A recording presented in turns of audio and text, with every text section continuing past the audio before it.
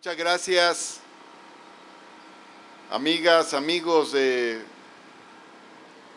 Servicio de Transporte Eléctrico de la Ciudad de México, amigas, amigos de los medios de comunicación. Seguimos con el tema de la movilidad fuertemente en la Ciudad de México. Estos días hemos estado informando de varias acciones en materia de movilidad que son muy importantes. Y ayer hicimos un recorrido para verificar los avances de obra de la nueva línea del trolebús que va a conectar pues con el tren ligero, va a conectar hasta Perisur. Esas obras llevan un avance del 93%, o sea, están muy cerca de culminar. Y el día de hoy estamos haciendo una visita de verificación de las pruebas de 3 unidades nuevas del sistema tren ligero que han llegado a la Ciudad de México. Como ustedes recordarán, a fines del año pasado anunciamos que llegarían 9 unidades adicionales del sistema tren ligero, para sumar 20 en total. Este anuncio lo hicimos en un momento en el que el sistema de transportes eléctricos contaba con 11 trenes. Y lo que anunciamos es que habría otros 9 trenes para completar 20, prácticamente duplicando el número de unidades del sistema.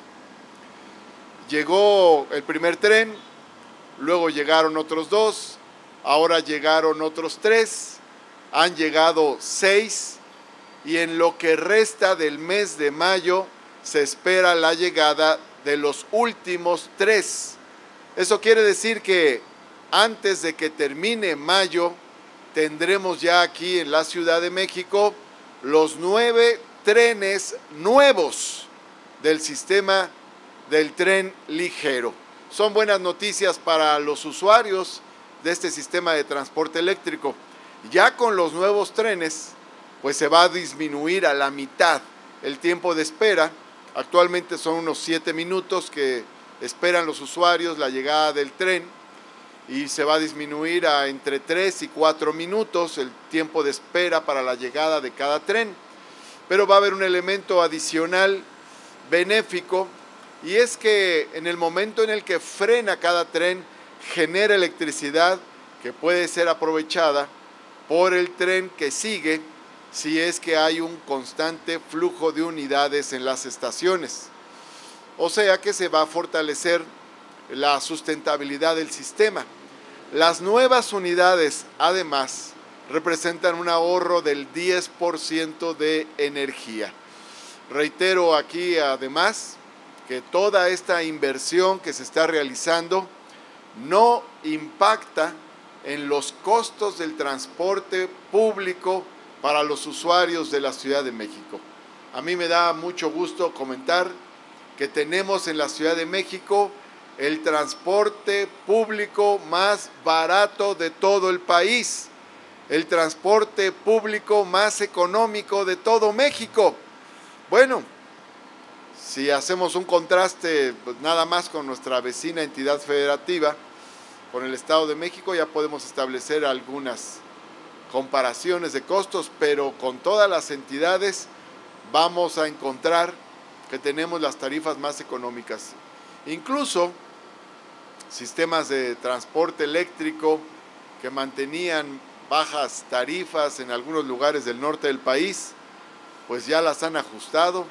Pero aquí en la Ciudad de México mantenemos las tarifas económicas más bajas. Esto es de una gran ayuda para la gente, es una gran ayuda para la economía familiar, pero es una gran ayuda también para la economía en general. Es una tendencia que los países o ciudades que buscan un mayor desarrollo propician sistemas de transporte público económicos para facilitar que la gente se pueda mover en las ciudades, acceder a sus centros de trabajo o a las actividades o realizar las actividades económicas que tienen que realizar. Bueno, aquí en la Ciudad de México todavía tenemos unidades de camiones, bueno, autobuses, RTP, cuyo pasaje cuesta 2 pesos. El tren ligero cuesta 3 pesos el pasaje. El trolebús 4 pesos, el metro 5 pesos, el metrobús 6 pesos y el cablebús 7 pesos. Todas las tarifas se han mantenido a lo largo de la administración. De hecho, a excepción del cablebús, los demás sistemas ya existían y mantuvimos las tarifas que ya venían de fines de la administración pasada.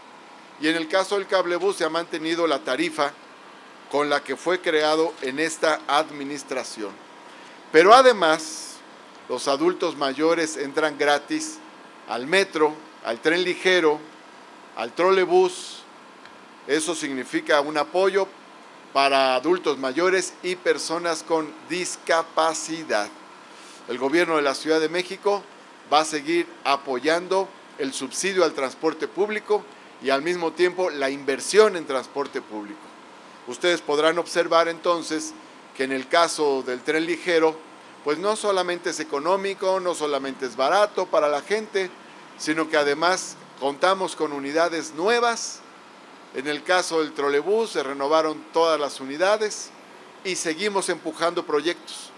Estamos en las obras del cablebús línea 3, vienen nuevos trenes ligeros, se está realizando la obra del trolebús de Aztecas o línea 12, se está realizando la obra del trolebús Chalco, Santa Marta, Catitla, y hay otras grandes obras de movilidad como el tren de Buenavista al Aeropuerto Internacional Felipe Ángeles, que va a ser de gran ayuda para habitantes de la Ciudad de México, y también de la obra del tren interurbano El Insurgente de Toluca a la Ciudad de México, que se va a conectar totalmente con la línea 1 del metro, es decir, desde Sinacantepec, que está antes de Toluca, se va a poder viajar por el tren El Insurgente, llegar al observatorio, de observatorio trasladarse a todos los sistemas de movilidad integrada en la Ciudad de México.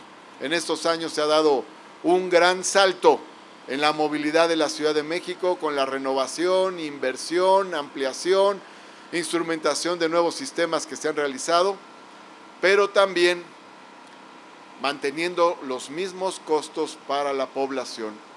Es decir, la gran inversión que se realiza en el transporte público de la Ciudad de México no ha repercutido en el costo de los transportes, ha sido generosa y amistosa con las familias de la Ciudad de México.